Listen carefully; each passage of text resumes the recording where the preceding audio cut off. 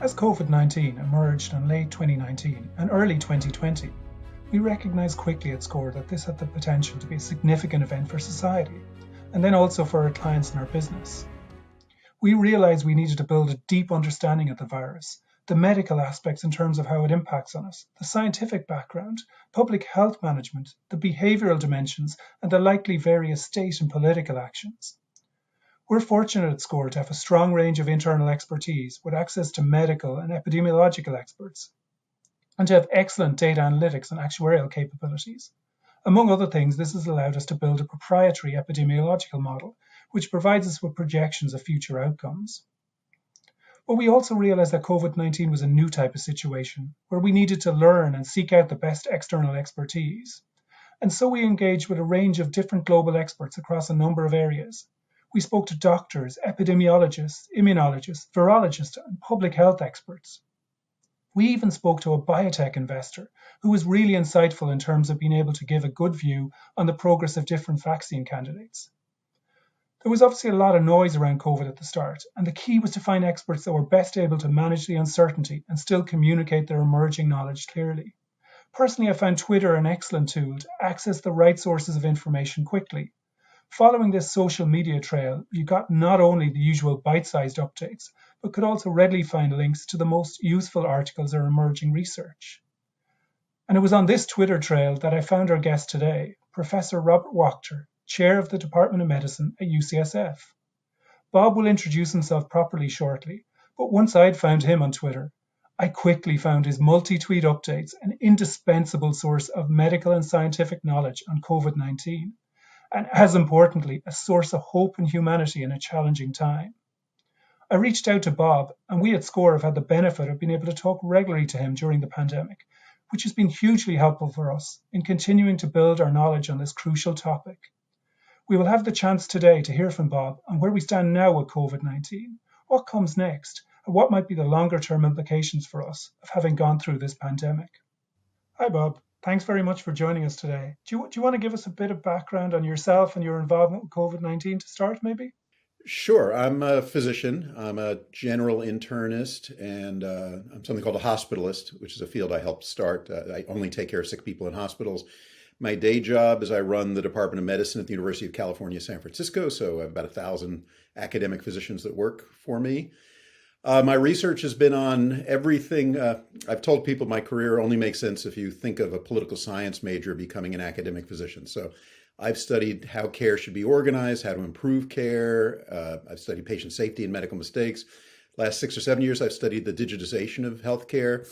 And when COVID launched, I just thought it was obviously the most important and interesting problem in the world. And my kind of odd skill set of being a little bit of an expert, enough in epidemiology, virology, sociology, politics might be useful in trying to weave together what's going on and explain it to other people. So I've spent a lot of time on scientific communication for the past year. Yeah, I can reassure you it's been super useful. I and many others have found it indispensable, frankly. It's been just a great way to learn about what's going on with COVID. But maybe to kind of jump into where we are now, obviously, we're at an interesting stage in the US with like vaccine rollout has been quite advanced. Where do you see us at, and where do you see that that's going to go in the next few months? Yeah, we've been at an interesting stage for 15 months. It's just different, interesting. It keeps shifting. And it really is one of the most remarkable things about this virus and pandemic. It has no shortage of surprises. And just when you think you're turning a corner, sometimes there's an oncoming train. In the US, I think we're in a pretty good place.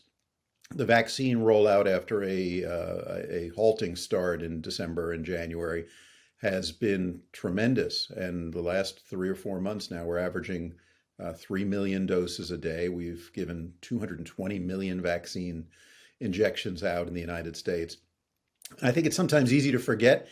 When I spoke to experts in vaccinology about a year ago, and I said, when do you think we might have an effective vaccine and how effective will it be?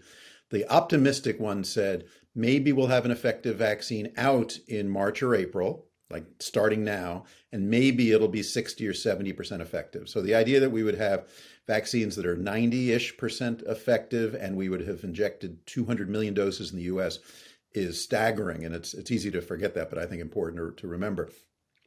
Around the world, it's the situation is more patchy. Certain industrialized and wealthy countries have done well with vaccination. The UK and Israel being the most prime examples. Others have stumbled, and particularly the European Union, I think, quite prominently. And there's a whole lot of the world that's almost completely unvaccinated. Ironically, the major producer of vaccine in the world, India, has not vaccinated many people and is seeing an absolutely staggering surge. So the way I see the world now is sort of like the way I see the US in a way. There are success stories, places doing well, but really terrible areas that are doing quite poorly. And the US, the country by and large, is doing reasonably well, but there are still hotspots.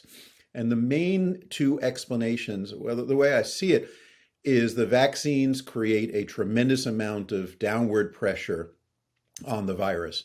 The vaccines work magnificently well. And if you can vaccinate a lot of your population, you create a very strong downward pressure on the transmission of the virus. On the other hand, you have two upward pressures on the transmission of the virus, one being these variants people have heard so much about, and the second being that when you have vaccines out there and cases start going down, people and politicians quite understandably begin letting down their guard. So you have essentially a three-way race. People talk about vaccines versus variants, but I see it as a three-way race between vaccines, variants, and behavior/policy. And in the US, I think we are overall winning that race. In the last week or two, you begin to see our curve, which had been plateaued in cases for about a month, which was meaning that race was essentially tied.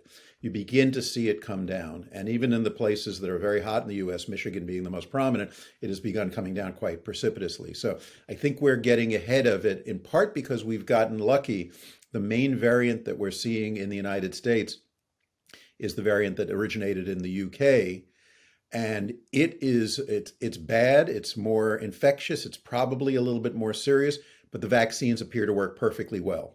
So the thing that keeps me up at night is vaccine resistance rather than more infectious.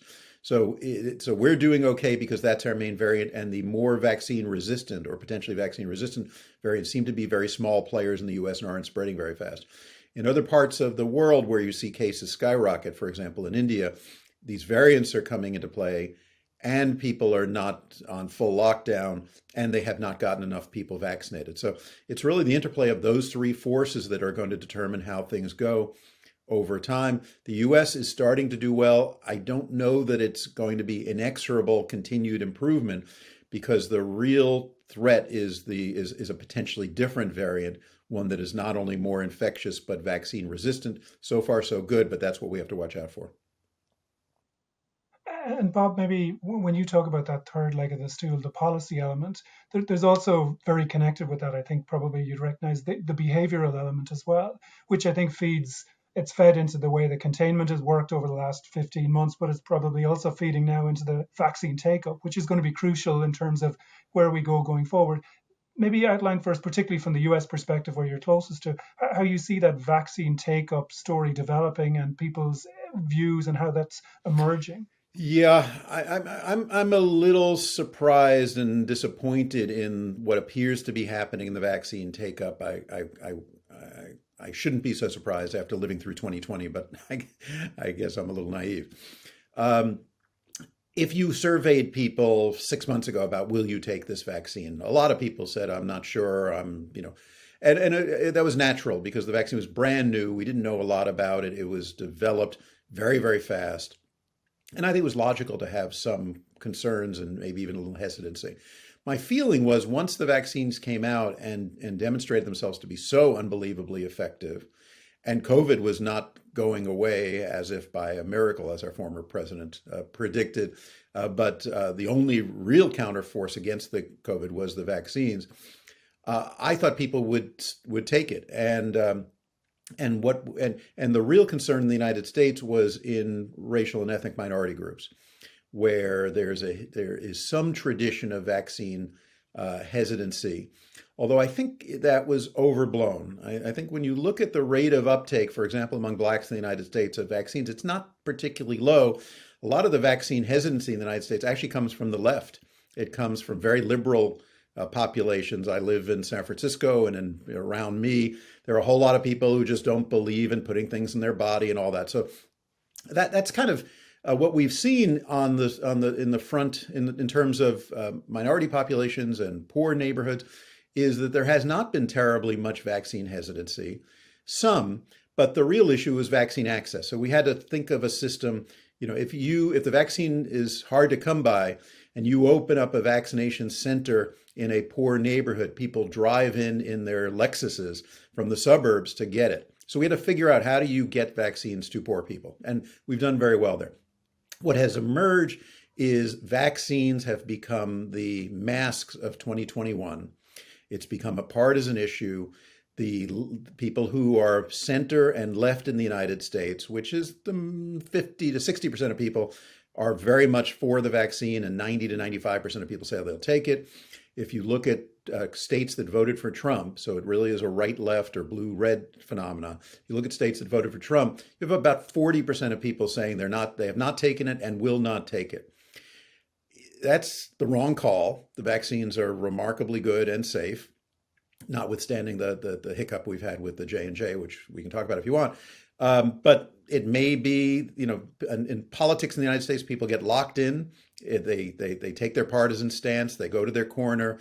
They follow media and Facebook that speaks to them and encourages them they're doing the right thing. These vaccines are dangerous. And so if that sticks, that's a problem, because if you add up the number of Republican voters times 40% hesitancy, you end up with 20 or 25% of the country unwilling to be vaccinated. That is going to be too high a number, particularly if you add the children who are not going to be vaccinated in the short term. Maybe in the long term they will. If you add that up, you don't get us to this sort of wonderful number that's kind of a little bit of a myth. It's not like a hard line, but this idea of herd immunity. So you will have a lot of people vaccinated. You will have a significant downward pressure on cases, but you will probably not, certainly in red states, have enough people vaccinated to make the virus essentially slink away because it can't find a willing host. So you may have a patchiness in the United States where certain areas, where I live, for example, in San Francisco, our vaccine rate is almost twice the national average. Cases have almost gone away. So you may have areas of the country that are almost little Israels, where everybody's been vaccinated. There's very little virus around. You may have other parts of the country that pretty much follow the electoral map, where a lot of people are unvaccinated. And you will see outbreaks in those areas, probably not of the type and the death rates that we saw over the winter, but significant deaths. There's another factor. Sorry for going on so long, but it's complicated. There probably is some seasonality to this virus. So the summer may be better, and people again will get a sense of security, change their habits, go back to ditching the masks and forgetting about distancing. And so we may be in store in the United States for something of a surge that probably is going to be regional based on percent vaccination in the fall and winter, particularly as people go back inside. That's the biggest risk that we face right now, in addition to the risk of new variants that are even nastier than the ones that we've seen. So when you kind of discuss that regionalized picture, how does the situation stabilize? How do we get to a new normal, or is this new normal that we're going to continue to have outbreaks? And how do people like yourself in San Francisco with a high vaccination rate, how do you feel about living in the wider America? Can you go to different states? Do you have to control your behaviors in certain places? How does that play out? Yeah, the question you're asking, Redmond, on a national stage is also a local question, which is what to me is going to be the biggest political question in 2020, which is the issue of vaccine passports or vaccine authentication or vaccine requirements to go back to school or to work. And a lot of that hinges on ultimately how protected the vaccinated are.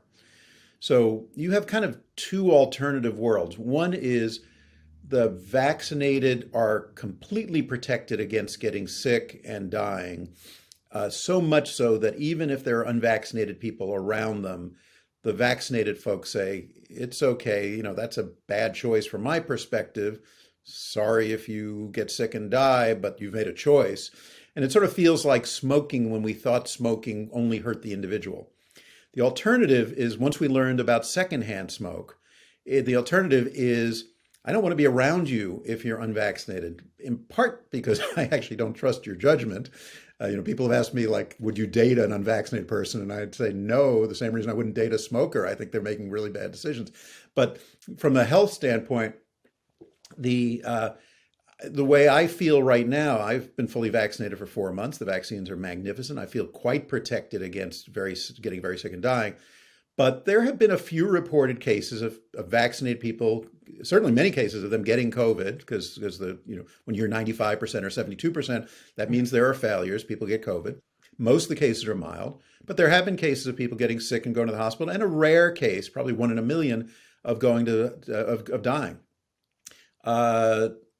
And we also don't know for 100% certainty that if you get a mild case of COVID, if you're vaccinated, you can't get long COVID. And so all of that says to me, I feel pretty good. I get haircuts now. I see the dentist. I do things I wouldn't have done before. But I still will not dine inside a restaurant. And when I fly, which I do now, and I wouldn't have before I was vaccinated, I keep my mask on the whole time because I still don't want to be around a crowd of strangers, some of whom are unvaccinated, without masks. Perfectly comfortable with masks, but without masks, I still don't want to get COVID. So that colors the answer to your question, which is how safe do the vaccinated feel? And I think the answer is they're going to feel pretty safe, but still not going to want to hang around unvaccinated people. So that will color a decision, if Michigan is having a fair amount of COVID because there are a lot of unvaccinated people. If, there are certain states where they've taken away all of the restrictions, there are no mask mandates, and half the people are unvaccinated. If SCORE wants to have a big convention, are you going to have it in those places, or are you going to go to a place where there's no COVID? I think, businesses are going to begin to see this and start making some decisions about requiring vaccination. So that may turn out to be almost the biggest factor as we go forward. We're now at a place in the United States, really just right about now, where the curves are crossing, where there in many places in the United States, there is enough vaccine, there are not enough arms. And the question will be, does our society, the government's not going to step in here, I don't think, it's too politically risky, but will businesses, sports stadiums, local mayors, local governors, will they step in and begin requiring vaccination to go to work, to go, to have privileges to do certain things? And if so, there'll be a huge amount of pushback. It will be, a huge libertarian argument of how dare you do that and all that. But if it sticks and it's legal, and if it sticks, it will probably push up the vaccination rates. It'll take some of those people and take them off the fence because they do want to go into their work. They do want to go to a restaurant. They do want to go to a NASCAR. So we'll have to see how that goes. I think that's the big political uncertainty as we go forward. So this is kind of effectively the COVID passport, as it's been called. And I think I saw from something you'd shared that some of the big kind of colleges in California are starting to require this now for their students and their faculty. So effectively, you can't come back into this setting unless you've been vaccinated because you present a risk to the rest of the people if you haven't been. And this might be the precipitate. That's the idea. Yeah. I always expected this would be a big issue. I thought it would wait until the vaccines were fully approved by the FDA. Right now, they have this conditional approval called emergency use authorization, and they're probably going to get fully approved, particularly Pfizer and Moderna, in the next several months. I thought the two starting guns for this vaccine passport idea was going to be full approval by the FDA and enough vaccine to be available so that if you don't have one, it's your choice, as opposed to your number hasn't come up yet. The fact that it started earlier than that there are currently several universities that are requiring vaccinations. In San Francisco, if you want to go to a San Francisco Giants baseball game, you need to show your vaccine card. Los Angeles Dodgers are not requiring that you show a card, but there's one part of the stadium for unvaccinated, another part of the stadium for vaccinated, where they're putting more people in and all. So you're starting to see it play out actually a little earlier than I thought. Just yesterday, my university, the University of California, which is enormous, I mean, hundreds of thousands of employees, said that if you are a student or a faculty member or a staff member, you will have to be vaccinated. I think this is one of those that's politically tricky enough that everybody was kind of waiting to see who else is going to do it. And now that you start having some of the big players doing it, There are a few hospitals that are requiring its people to do it. I think more will. I think you're going to see some of the big businesses, say you can come back to work, but you have to show proof of vaccination. The hardest part of this may turn out to be the system by which we authenticate, because right now the system is I show my little CDC paper card, which I can buy one on the internet for $5. So that's pretty disheartening and silly.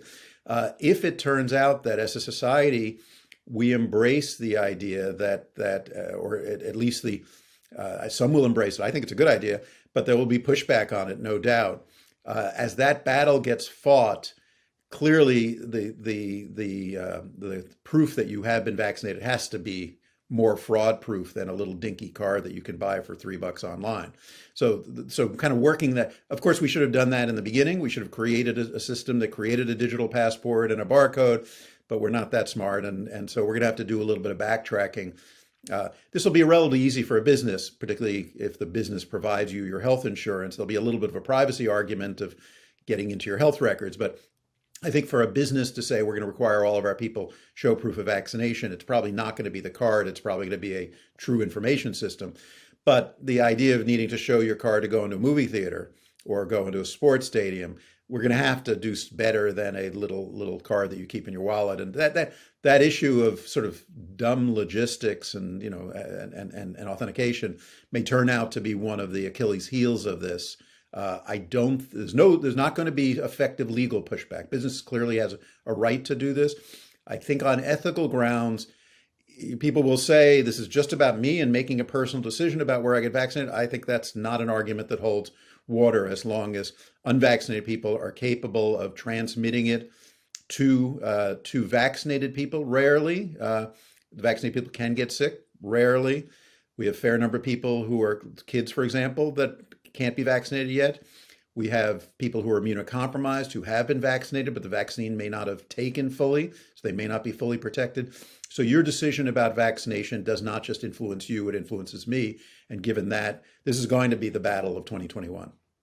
And it's really interesting listening to that kind of dialogue coming from where I sit in Europe, where unfortunately we haven't got the vaccination rates up yet to be able to even really coherently have those conversations. We're talking about the topic, but much more in a kind of theoretical sense, where you're talking about it in a real sense. So hopefully, frankly, we get to that point where we can have that as a real conversation. Maybe if we can. Well, I hope you use, I hope you use the fact that unfortunately the EU has been so slow with vaccination as an opportunity to get the system together so that you can, if you decide as a society to check people's vaccine status, you'll be able to do it. One of the things, Israel has been the poster child for vaccination in all sorts of ways. They've gotten almost all older people in the country are now vaccinated. I think there were 30 or 40 cases of COVID in Israel yesterday. I mean, the rates have plummeted in a setting where most of the virus they have is the UK variant. So even in a setting with this more infectious, maybe more serious virus, they have completely stomped on the virus. And so Israel has demonstrated how to do this. And to their credit, very early on, once they got ahead of the race in vaccinations, they immediately instituted this thing called the Green Pass, where everybody has to show proof of vaccination to get into all sorts of places. And I understand there's been some grumbling, but by and large, people have said, okay. And it's led to sky high vaccination rates. And the society is essentially coming back to normal. And it's interesting, the political arguments here, which are, how can you make me do something? I want control of my life. Ironically, to get control of your life, to get your life back to normal, depends on all of us getting vaccinated. And so it's a tricky argument to sustain, but no one should ever be shocked by partisanship in America. It's now just a fact of life. Well, just to console you in terms of kind of practical things, in Ireland where I live, it's a paper card as well. Yeah. So everybody who's getting it vaccinated. So we're going to have the same issue of whether we have the technology to enforce a vaccine passport, even if we wanted to. Maybe if I could change tack a little bit, because I think a question people will be very interested in. All of this is predicated on the assumption that the vaccines keep working. The fear, the danger, the thing that we all worry about is that there's some sort of variant that comes out that's vaccine resistant, or that the vaccines really don't work effectively against it. What do you see as the risk of that? And should we be concerned? Should we be fearing these scariants, as they call it, or should we be relatively sanguine? Somewhere in between. I mean, we call them variants of concern because they are of concern. Basically, what we've come to learn about variants is that they can do three things that are important, and some of them do two of three, some of them can do three of three. The one is they can be more infectious. They can be more likely to spread. Essentially, everyone's become comfortable with that R naught number, sort of how likely is it that a person will spread their virus to another person. They can raise that number, make it more likely that if you have it, you're going to spread it to other people. The second thing they can do is be more serious. So if you get COVID with that variant, will you have a more severe case?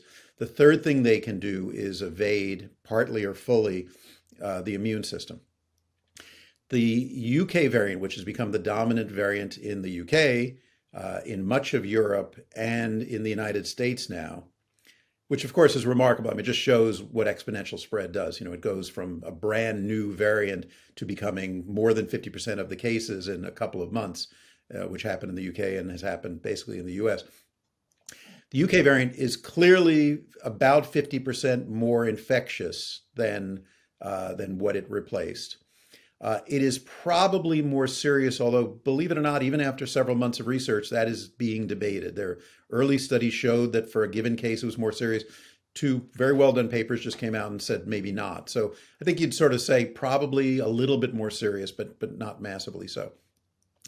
The third is, are they resistant to the vaccines? And that's not an on-off switch. That's not, it's either fully susceptible to the vaccine. If you used Pfizer, 95% protection and 100% protection against getting super sick and dying, and now it's zero. That's not the way it seems to work. It seems that by changes in basically the biochemical configuration of the spike protein, the one that has to burrow into your cells, it can partly, protect itself against the virus, against the vaccine.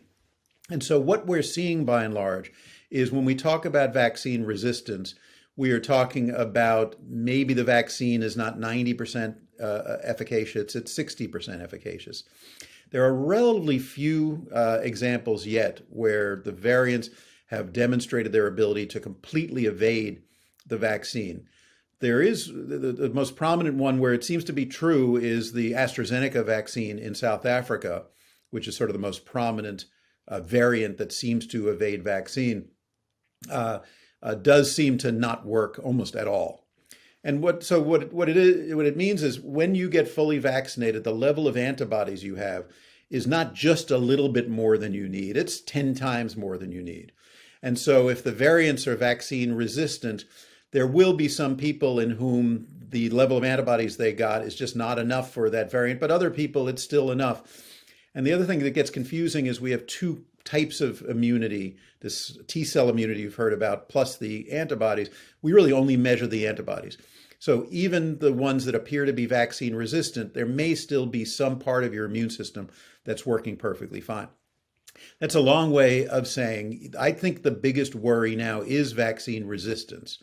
It's very clear in the UK and in Israel and now in parts of the United States that even in the face of the UK variant or the other variants that we're seeing in the United States that are more infectious, the vaccines win that race. If you can get people vaccinated, it doesn't matter that much if it's more infectious. If we didn't have vaccines, it would be devastating. And you saw that in the UK where, the way they discovered B117 was a bad actor was they were on a state of lockdown that they expected cases were going to come down, and yet they were still going up. They had to tighten up the lockdown. So it's so far, this is one of the bits, there are a few bits of happy news in COVID, but one of the happy bits so far is the winning virus seems to be this one that is more infectious, but not particularly vaccine resistant. And the ones that are vaccine resistant don't seem to be spreading as fast, and also seem to be partly and not fully vaccine resistant. So what are the threats? Well, if these variants cropped up over the course of 6 months, there's really nothing chiseled on a tablet that says there might not tomorrow be another variant that pops up that is as infectious as the UK variant and more drug resistant, vaccine resistant than the South African variant. That is possible. The likelihood of that goes up if there's more virus being spread, because every time it is a new case, a new spread, it's going through a replication cycle, and it gives it a chance to have another typo, and some of those typos turn out to be create superpowers. So we have not yet seen that virus that we all fear, more infectious, more serious, and much, much more vaccine resistant. We have not seen that the relatively vaccine resistant viruses are as capable of winning the race in spread as the UK variant. But yes, those are the things. As I look at the US today, I sort of look at a scenario where it really looks like we're going to come down to, as I said, this sort of patchwork of places like California, where there's essentially no virus, enough people are vaccinated. Other parts of the country where they're capable of having a mild surge because 30 or 40% of people aren't vaccinated, but relatively few people dying, nothing looking like the surges of last year. But the nightmare scenario is a new virus, a new variant comes in that is much more infectious and truly vaccine resistant. So far, so good, but knock on wood. So it sounds like we really do need to be a bit watchful on that, and the genomic sequencing and all that sort of stuff is really important.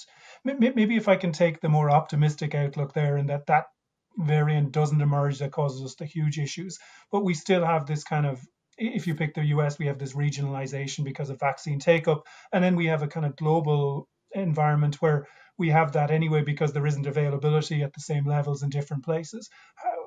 How should we think about this kind of playing out?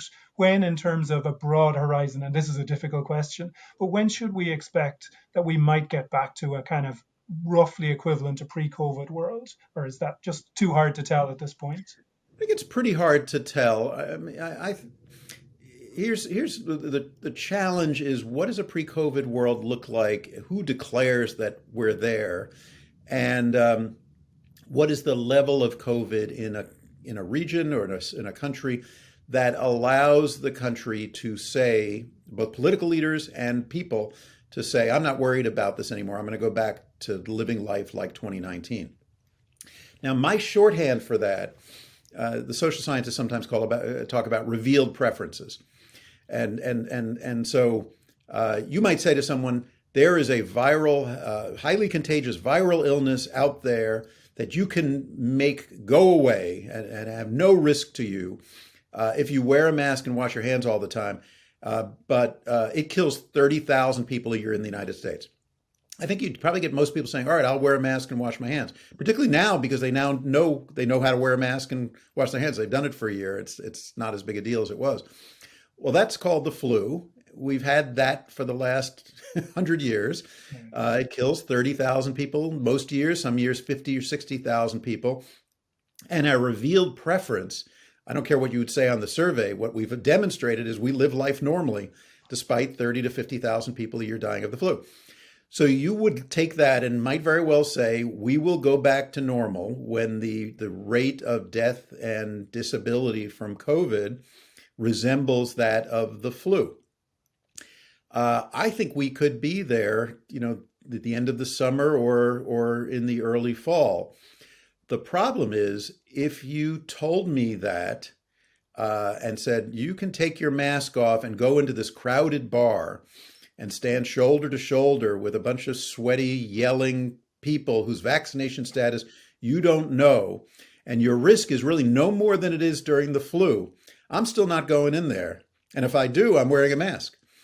And it's sort of like, you think about how we think about terrorism now when getting on an airplane 20 years after 9/11, but think about how we thought about it for the first 2 or 3 or 4 years. It just takes a while to come back to, quote, normal, because your brain has been conditioned by a whole lot of anxiety for now over a year. So I think that the psychology question may be the dominant question here rather than the viral question. I do think we're going to reach a level of death and disability that actually is comparable to the flu, meaning sporadic outbreaks, particularly in states where vaccination rates are low, most cases being mild, some cases being more serious, People who get sick with a fever and a cough or shortness of breath and come to the hospital will be tested for COVID the way we test them for flu now. We haven't talked about it for a year. There now are some effective medications that lower the risk of dying from COVID a fair amount. They weren't the game changers. Turned out vaccines were the game changers here, but a fair amount. Your chances of dying of COVID if you're sick enough to come to an emergency room are probably down by half of what they were, maybe even more than that, from what they were a year ago. And so it becomes sort of a, background noise in the world of infectious pathogens. I take care of sick people in hospitals. Most of the patients I see come in with pneumonias and fevers and respiratory infections. Very common. This will be another one. And, 10 years from now, we'll think about it just that way. Oh, she's got flu, he's got COVID. But I think for the next couple of years, it's going to be very hard to decondition us to think about COVID in a very, very different way, a much more anxiety-provoking way than the others. The variants again become the curveball here. If we knew that we were only dealing with the original virus, it appears that the vaccines are going to work for years, that immunity is not going to wane very quickly. Maybe we'd be getting a booster every 3 to 5 years. But given the variants, we almost invariably are going to have another shot in our future, maybe a shot every winter. And we're going to have the same uptake issues. It's to get 220 vaccines into people's arms in 3 or 4 months in the United States happened in a setting in which we're seeing this on the news every day and people dying in front of us. We know people die. When this becomes sort of a routine yearly shot, the percentage of people who get flu shots is not that high. Now, the flu shot's not that good, but that'll be we'll have a new set of equations that we'll have to model out, how many people, how bad are the variants, and that may be seasonal. It may be like the flu. The variants change every year, so the vaccine has to get rejiggered. How scared are people of COVID, about COVID? How many people will take the new vaccine? Maybe the old vaccine is still working somewhat, but not as much as it was, so you're partly protected. You're going to need better computers to try to model all that out for what this looks like 2 years from now. You could imagine it almost being like you hear about the flu variant that's coming through each year, but this year, the COVID variant's bad. I'm going to get my booster this year. It's an interesting point that it's the psychology as much as the medicine here. Yeah, exactly. I think that's right. I think it's going to change every year. And the lucky part is the technology that we use for the flu vaccine is like 20 years, 30 years old. It's very antiquated. The mRNA technology that was used for the Pfizer and Moderna vaccines is spectacular, very easily and rapidly modifiable. It basically is like changing the font on your word processor. It's like, okay, we need new letters to produce a new language.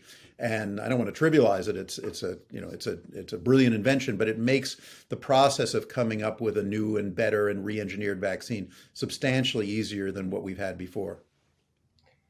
Maybe to kind of take that comment about the flu and the mRNA vaccines, because to look a little bit beyond COVID, we've had pretty much no flu season in the US and in Europe. The same thing, the masking, the containment measures for COVID, they've just taken it off the table. And then, so that's a bit real positive one positive, at least, of being in a COVID environment. Another one, arguably, is these mRNA technology has been hugely effective. Could it be redeployed to other medical situations? So what do you think about kind of in a wider setting, the positives and negatives, kind of the second order effects beyond COVID from a medical perspective that we should be thinking about?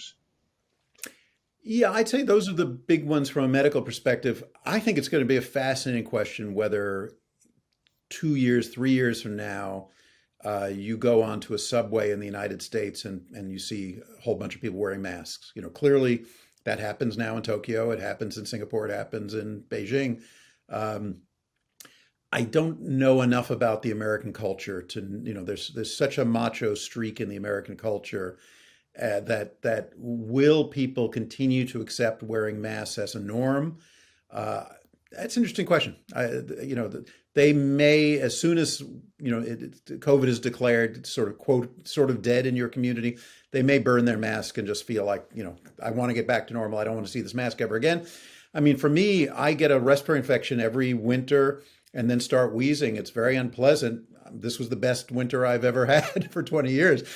Will I continue to wear a mask? I hope so. It's clearly the right call for my health, but it's annoying and doesn't look good and all that. So I think kind of the social norms about that are going to be very interesting. If I had to guess, I would say the U.S. will not become a mask wearing country, but I think we'll have to see. And you're right, there have been essentially no cases of flu in the United States. So only a tiny bit of consolation when 600,000 people have died, but about 30,000 who would have died of flu did not this year. And if we can get people to clean their hands more and wear masks, we'll probably get the flu rates quite low. I do think what we learned about vaccinations and the mRNA technology will be repurposed for other diseases.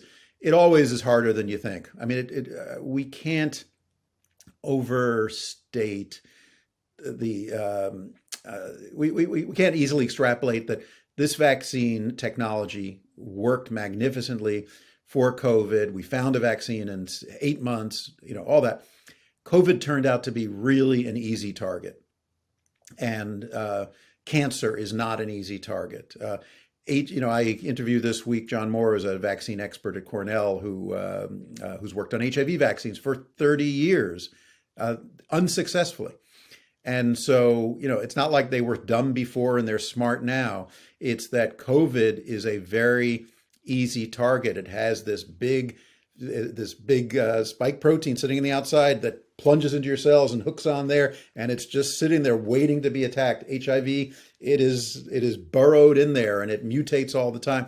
So yes, I think it will be helpful, but I think people shouldn't be magical about this because we've got lucky. Again, hard to say we got lucky on COVID, but this was really lucky. It turned out to be quite susceptible to a vaccine. We'll see if there are other infections that are as susceptible. But if you think about the mRNA technology, it's just a new way of delivering the part of the pathogen into your body that gets your body to create antibodies. It seems to me a little bit unlikely that the mRNA is going to be absolutely magic because we've had other ways of doing that. We just piggyback them on viruses. And as we're seeing with the AstraZeneca and the J&J, maybe they don't work quite as well. Maybe they potentially create some side effects, but we still knew how to do that, how to create an immune response. So we'll see. I mean, it's going to be very interesting to see. The biggest second order effects, I hope, in the United States and maybe around the world are a recognition of what a pandemic is and can do. This is no longer about what a pandemic is because you saw the movie Contagion or maybe read a book about the 1918 flu pandemic. It's now very real. People understand it.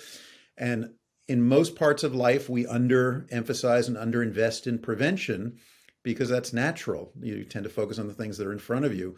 I think maybe we will invest reasonably so that we're more ready for the next one, because unfortunately there will be a next one. Maybe it won't be for another 100 years, but maybe it'll be in 5 or 10 years. We've got to be ready for it. In the healthcare world, I mean, the biggest change is I think it's accelerated our technological transformation. Telemedicine being the most prominent example, but I think there are others. I think, healthcare has been pretty slow in becoming a digital industry. And I think this accelerated that transition, which I think is ultimately quite healthy for medicine by several years. So I think that part's very exciting. And do you see any other kind of sustained long-term changes for the health system? Would you think there'd be a greater level of investment in the health systems? Any structural changes? And I'm particularly asking from the US context where it's got a unique kind of structure. Yeah, well, I think people are going to hate the pharmaceutical companies less than they did, and so that they were the heroes here. We invest so much in the healthcare system in the United States. It's hard for me to believe that we're going to invest a lot more money, but I can imagine repurposing some of the money, recognizing that in the U.S. healthcare system today, we spend about $10,000 per person on the acute care system, on hospitals and doctors' offices and medications to treat diseases. We spent less than $100 per person on the public health system. And I think the recognition that the public health system, whether it's clean water or preventing infections or being ready for epidemics, is really important. It's, you go into a modern hospital like mine, the technology is pretty dazzling. People are paid well. You go into the average public health department and the technology is soup cans and strings connecting them. And it's clear that, that the healthcare system in the United States has very much emphasized taking care of sick people after they're sick. and that's been the focus of his research. And I think this may shift some of that investment in a recognition that we have to invest in prevention. I think there's been a recognition in the United States of healthcare disparities in ways that really they're not new. I mean, people talk about the disparities in COVID. Anyone who's been in healthcare for a while, completely unsurprising. They're no more vivid than disparities in cancer outcomes. But the confluence of George Floyd and the racial justice movement and COVID happening at the same time has led to a much, much greater political movement and appreciation of disparities in healthcare. So I think there's going to be a lot of effort to invest in poor communities and minority communities and invest in a way that appreciates that most of the risk, the excess risk that they have, some of it's from lack of access to fancy healthcare, but most of it is basic. Most of it is, can they get their blood pressure treated, their diabetes diagnosed and treated? What's the state of the schools? Those sort of things. Those are determinants of their health outcomes. And I think there certainly will be political pressure to shift some resources into those communities and address health equity and disparities in a way that was happening slowly in the United States, but I think that has been accelerated by COVID, and I think that's going to turn out to be a good thing. No, thanks, Bob. And I would say from that kind of the public health aspect, I think that's going to be a global change. I think there's a recognition, not just in the US, but elsewhere, particularly in Europe, that the public health system has been underinvested in, and we reap unfortunately, the downside of that when we see a situation like that. I think that's a fascinating way to kind of finish this conversation, looking at that forward-looking aspect around the health systems and what might be the legacy of this pandemic. It's been an incredible 15 months, as you said, with surprises along the way. You have been incredibly insightful for us at SCORE in terms of the learning and what we've picked up from you in the conversations, and also through your various kind of Twitter updates and other sources of information. So thank you, Bob. Thank you for your time today. Really appreciate it. It was a great pleasure. It's been interesting and fun working with you and your team, who are really bright people. And when we meet, it challenges me to think about things in a different and often more global way. So I appreciate that very much. Thanks, Bob. Have a good day.